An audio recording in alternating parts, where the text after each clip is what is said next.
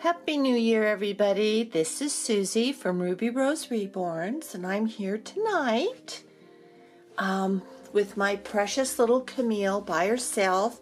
And I know my last video featured her, but I was so excited about her being swaddled up like this, that I thought this is how I'm going to usher in the new year with my little precious Camille, and she's just looking so sweet there.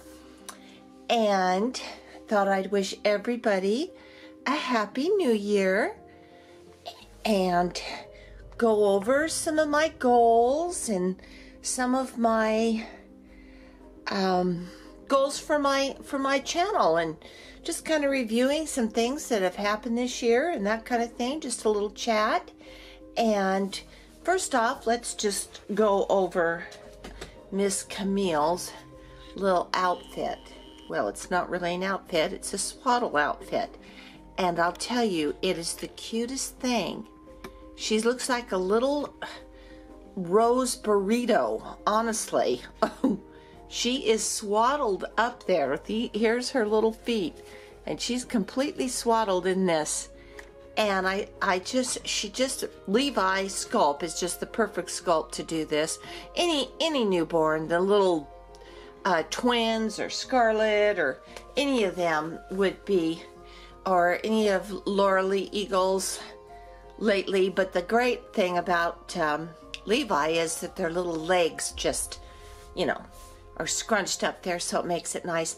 Anyway, I found this idea from Christina's Reborn. She's Christina, I'm sure most of you have heard of her. She's been on YouTube for a while. She's a doll collector. She has wonderful dolls. She has had some beautiful silicones, and lately she has really been into Levi's. And in fact, I tell you, I think she influenced me, because I was watching her videos and she has 4 Levi's now. I don't think it's 5. I think it's 4. Anyway, I was with her when she started out with the first one. I thought it was just darling. And so she has been getting Levi's, and I thought, well, I just, you know, she kind of put me over the edge to go ahead and get one. And of course, I got my sweet little Cooper, and then she put me over the edge to get my second one, because I really wanted a little girl after seeing hers. So anyway, she had that little girl featured in one of these swaddle outfits that she got off of eBay, I think. And I did too. It's not an expensive outfit, but this is really just a blanket. And I went on YouTube and finally figured out how to swaddle a baby correctly. And it comes with this little headpiece as well. And there's little boy ones and there's little girl ones, and she had both of them in, she featured a couple of them in their little swaddle outfits. So I got one, and I got it a while ago when I first got Camille, and I found it today when I was going through my dolly things, and I thought, we're going to do that, and we'll do our video tonight with her. Anyway, so I just have been having a great day. I put everything on my Christmas away. The only thing I did not put away was my tree. I took down all the ornaments and I left it over there in the corner, and it is a fake tree that I got off of QVC a few years ago, and I love it because you can change the lights to white, then to color, and then to a combination. And so I just couldn't part with it until maybe Saturday. I'll put it up. But the house is all clean, everything else is done, and I've really been enjoying that.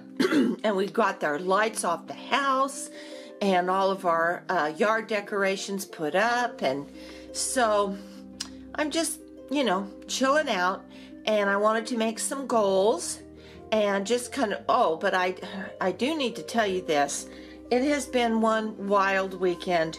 My daughter, Katie, she went to Virginia to see my son and his little family, and they live in Williamsburg, and they live in a really beautiful neighborhood. They have a beautiful home.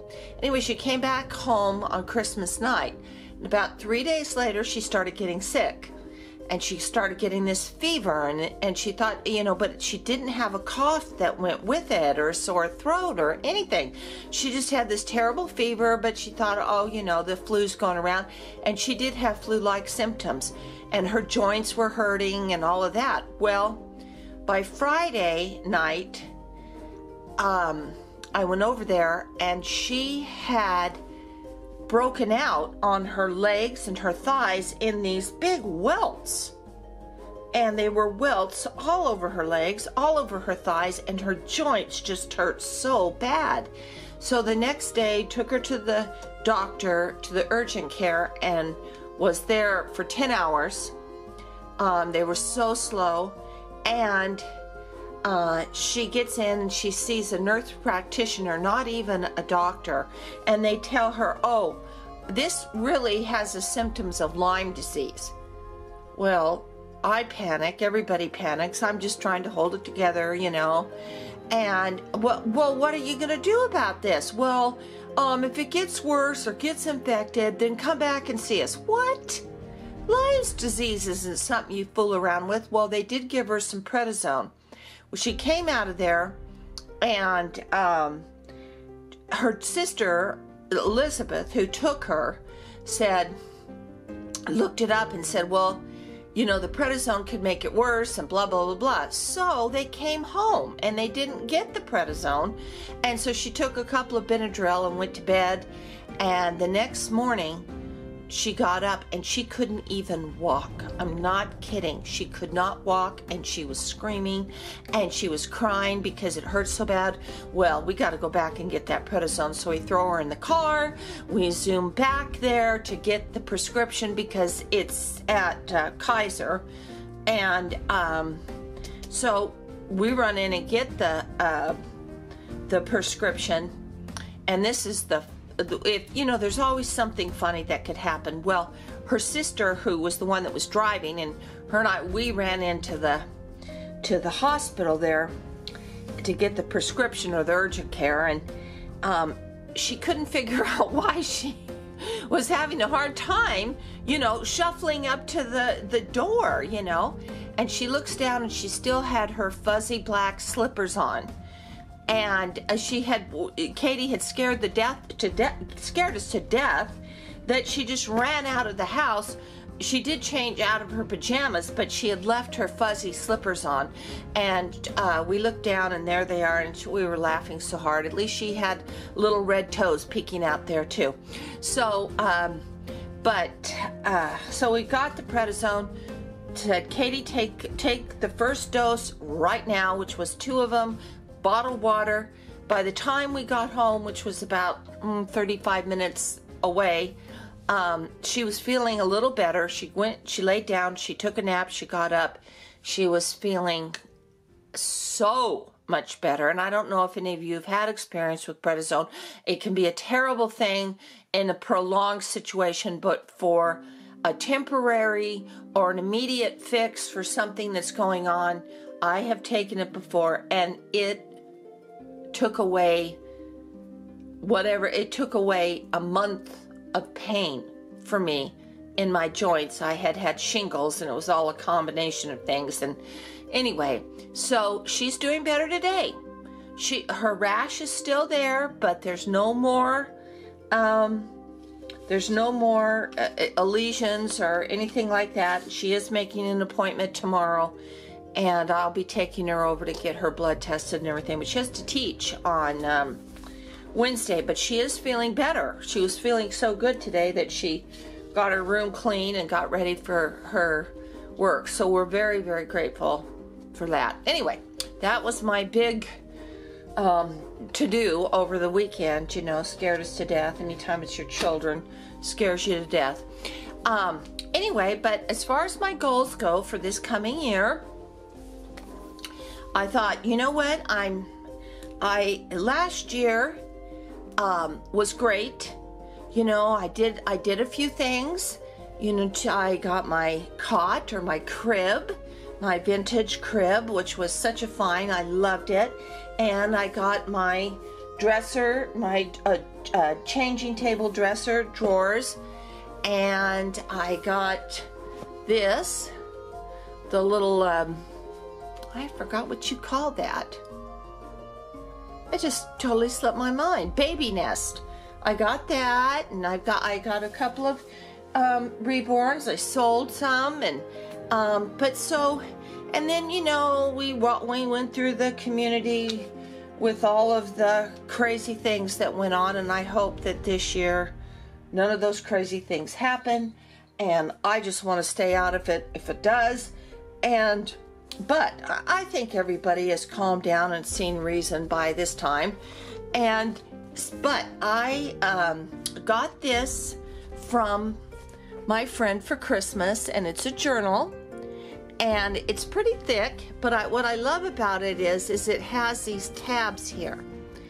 And one of the things I am going to be doing this year is I am going to be doing far more Reborns, and I want to start up doing customs, and I'm working on 2 right now, and I'm doing one right now for Katie with My Little World, and it's coming along beautifully, and I'm starting to root that one, and very happy with the way it's turning out. She's very happy with the way it's turning out. I send pictures all the time to her, so that's great. And then I have a small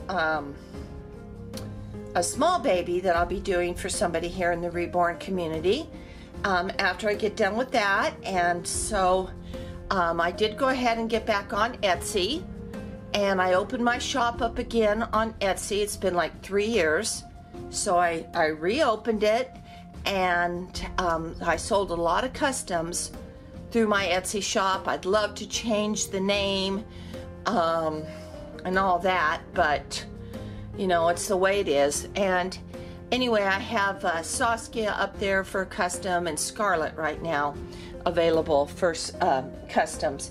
So I have that, and so with this journal that I'm doing, I've got this part for right now is my palettes that I'm doing. I'm writing down all the painting, how I did the painting on each doll, and the palette that I use so I don't forget, and the paint color and the tone and all that. And then here will be my goals for my channel. I'm going to be far more organized about that. And this is my goals for my dolls. And one thing that I did realize is I am a doll collector. I'm not just a Reborn collector. I am a doll collector. And I have, as you know, my Cabbage Patch Kids. I do still have some of my Marie Osmond dolls, which I have stopped collecting. I only have maybe 5 or 6 that I held on to from all of them that I had before. But one day I will show those. But I probably will keep proceeding with my Cabbage Patch. I love those, and I do like the people that are involved in the community. And there's another, I've been watching a few other channels about a certain other doll that is very collectible, and I never thought I would get involved with those or get interested in those, but I have, and I've actually purchased one, and it's coming, and so when it gets here I'll do a video on that. But anyway, I'm going to do some diversification because I think that holds all of our interest when we do, and at least for me it does. I love seeing everybody's babies, and I love seeing their new babies, and I love seeing other types of dolls too. So I'm going to go ahead and expand on that, and I'm pretty happy with the way my collection is going right now with my Reborns. I have 6, I think. I've really got to calculate that up, and you all know them, but I'm very happy with who they are, and I will be making myself one. And I don't know when I'll get that one done, but that one will be a forever baby when I get it finished, when I even start it and get it finished. But that might quite possibly be the only Reborn I get for this year, will be that one. And then we'll see what happens next year. And that's the beauty of this hobby. But I feel really good because I have a place to put my dolls. I have, it's fun to come into my guest room where I have all my doll stuff, because nobody's ever in the guest room. So I have that going on, and it's just fun to kind of hang out here and do this, and it's a great hobby and I love it. Anyway, so those are my goals. A little diversification, doing my customs, painting more this year than I did last year, and improving my skills with that. I've been on my forum for the artists of Reborn Creations, and there's some, you know, very advanced people there that I love and that I'm friends with too, and there's now a new technique, and I'm always looking for that. So I have copied her tutorial, and I have purchased what I need to do this, and I am going to try that technique and try to get very good at it, because I really do love the dimension that it adds to the Reborns. As you're painting them, you still use Genesis heat paints, but this is to enhance that paint. Anyway, okay, I think that's it. But oh yes, and to make more consistent videos. That's a big goal of mine, is to bring to you, my lovely subscribers and friends, a little bit more interesting topics about reborning, about the doll world, about other dolls, and to be more consistent in making the videos and be more on top of that. So thank you for hanging in there with me with all of this, and I hope you've enjoyed seeing Miss Camille, and I'm wishing you all a very happy New Year.